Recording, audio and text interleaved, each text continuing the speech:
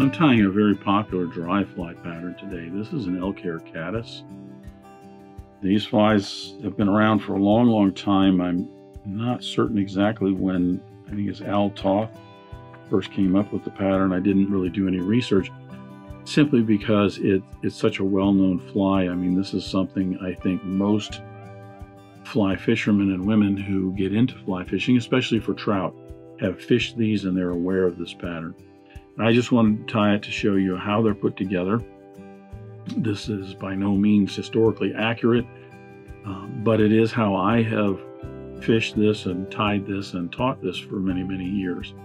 Lots of different variations to these, so I suggest you look up other articles and other videos. But this is just a basic Elk Hair Caddis, and I'll get started tying.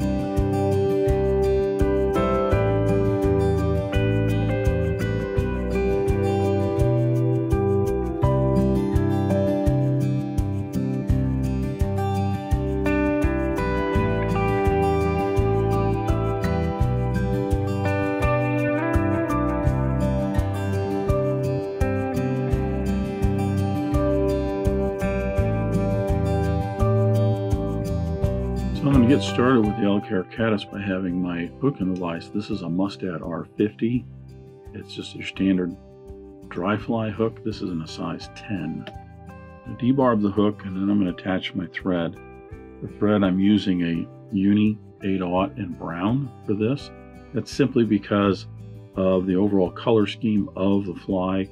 Some people will actually even use a fluorescent red or orange on this to add kind of a little bright spot at the front, but you can, whatever color thread you want to use for the overall color scheme you're going for the fly. I'm going to attach my thread about an eye length behind the eye of the hook, advance my thread back, and I'm going to advance my thread pretty much to the point of the hook. Before I actually get to tying this whole fly, there's something I want to show you. I've mentioned in a number of videos when working with dry fly hackles a technique in terms of tying these in. For the Elk Hair Caddis, I'm again using some barred ginger dry fly hackles. And I've often mentioned, I will use this one.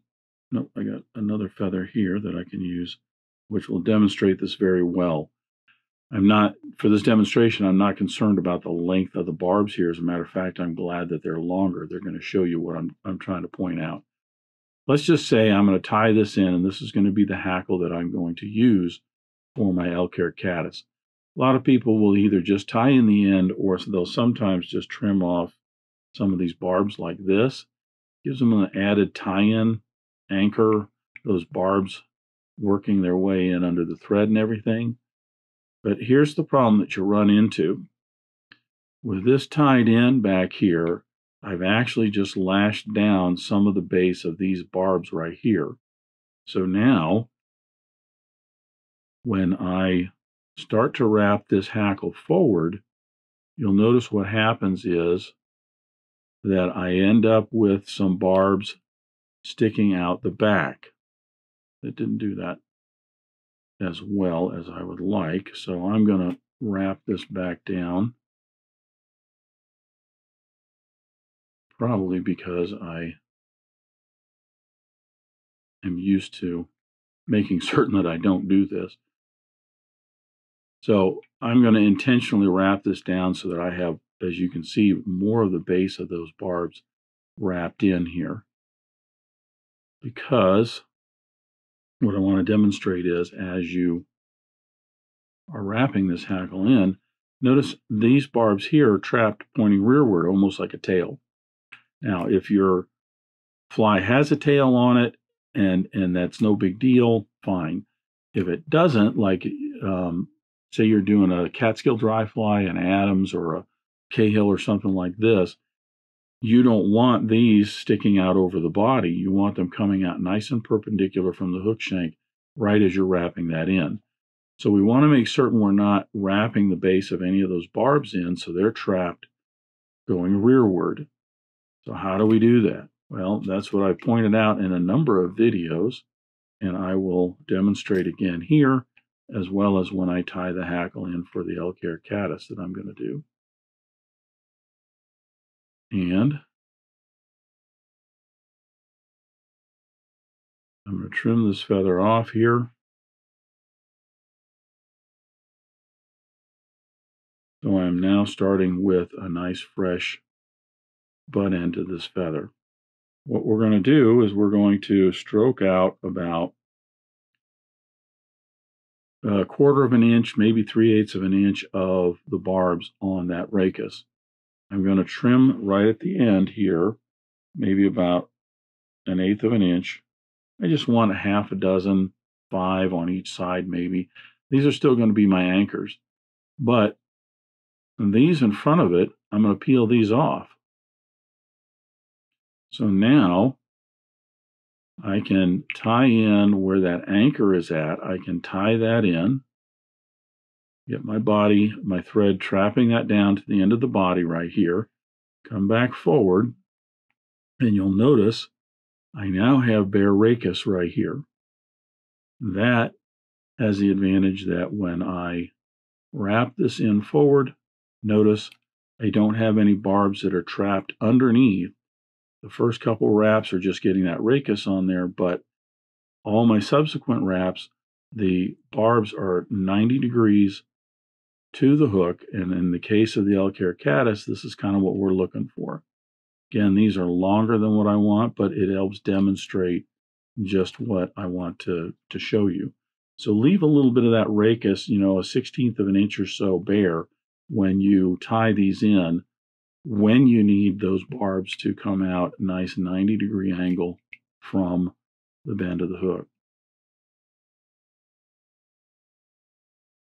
So I will unwrap all of this.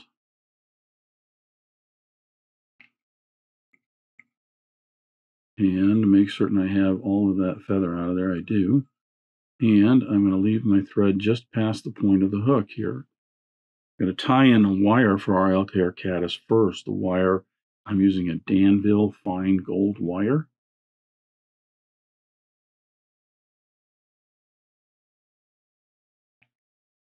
Tie this in and anchor that down almost the length of the body. And then I'm going to tie in my hackle. Now I've chosen, again, another barred ginger hackle here, but these are just about the length of the gap of the hook. They're a little bit short, but when I get the dubbing on there, it's going to push those out just a little bit. Again, I'm going to trim about a 1/16 of an inch or so of those barbs off the very end of that. And then I'm going to pull about another 1/16 of an inch of those barbs off above that anchor. So now I can get that anchor in, get my thread all the way back to the end of the body. I'm going to advance it forward just to collect that down as well as that wire, and then come back to put in my dubbing.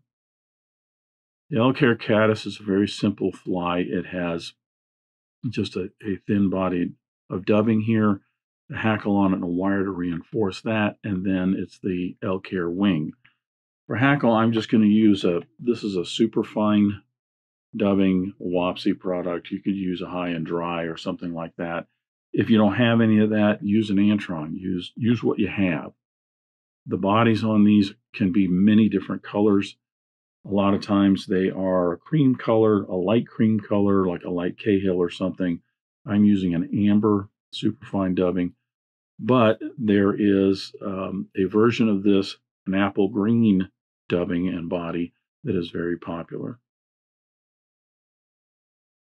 I do not need a big bulky body on this, and I'm not actually even looking for a taper on this. All I want to do is just cover up the hook shank and that wire. So I'll get about a 3 or 4 inch dubbing noodle, start applying that right at the back, bring that forward, and as you can see, it's not big and bulky. Other people will tie these with a little more bulk to them. That's up to them. I mean, it really is up to you if that's what you want. Make certain you're staying a good eye length behind the eye of the hook. At this point, we're going to wrap our hackle in. A common mistake in doing Elk Hair Caddis, in my opinion, is people put a lot of wraps of this hackle in. This is not a caddis only has 6 legs, and you're not looking for these to support this in the surface film as that much because you have the elk hair on it to support it. So I get about 4, maybe no more than 5 wraps. I'll get 1 at the back here, and then 2, 3, 4, that's it, 5 right there. And that's about it. You really don't need much more than that. If you prefer, and if that's the way you like it, then by all means, go ahead. But like I said, it isn't these hackles that are keeping this as much in the surface film as it is the elk hair. Wrapping those in, I'm now going to wrap in, I'm going to counter wrap that rib in.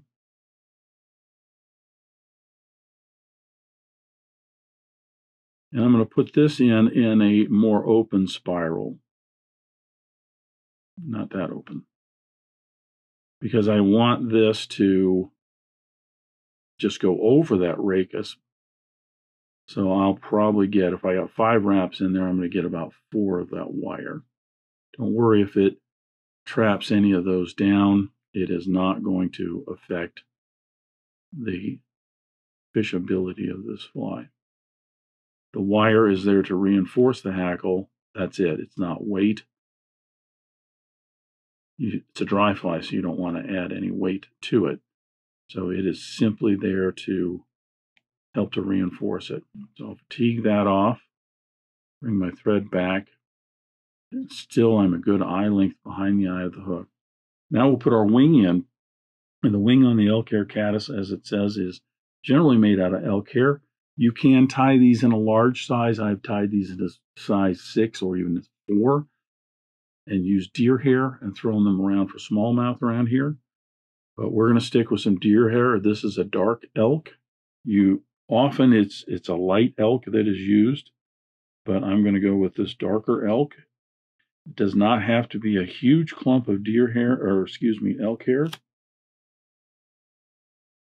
But when working with a hair like this, often you're better off getting a little bit extra out that you think you need, because you can always thin it out.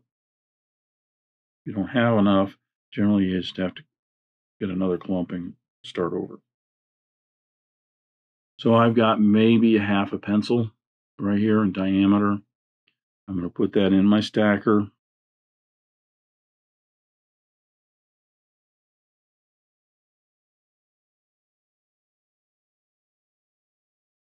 Stack that up and get those tips nice and even before I tie this in. Gotta clean this up. I've got a few of them. The hair's kind of got turned around somewhere in the process, or the tips got broken off.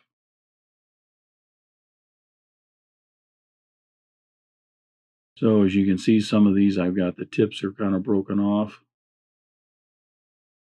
You can either just leave those if you want, or you can peel those out.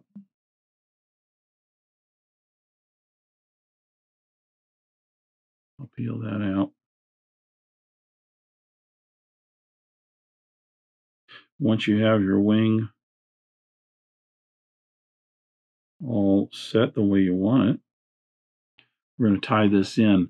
Generally, the wing is going to be as long as the bend of the hook. I'm going to pop these in the stacker again just for a couple more taps. That's going to get all of those a little bit more even. They kind of slid in my fingers there. So I only want the tips of these to be about back to the back of the bend.